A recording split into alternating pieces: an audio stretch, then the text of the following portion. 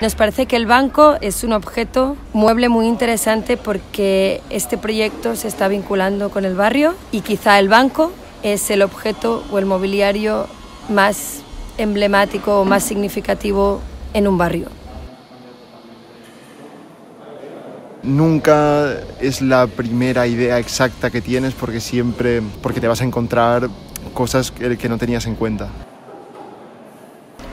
La creación es el último paso.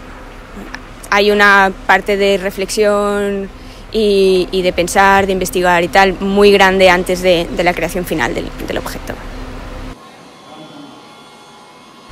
Y un banco para mí es como un imán, porque es un sitio donde atrae a diferentes personas, las conozcas o no.